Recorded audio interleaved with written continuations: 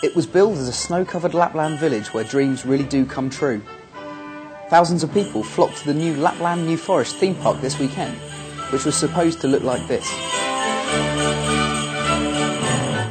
However, children were left in tears and parents fuming after arriving to scenes more like this.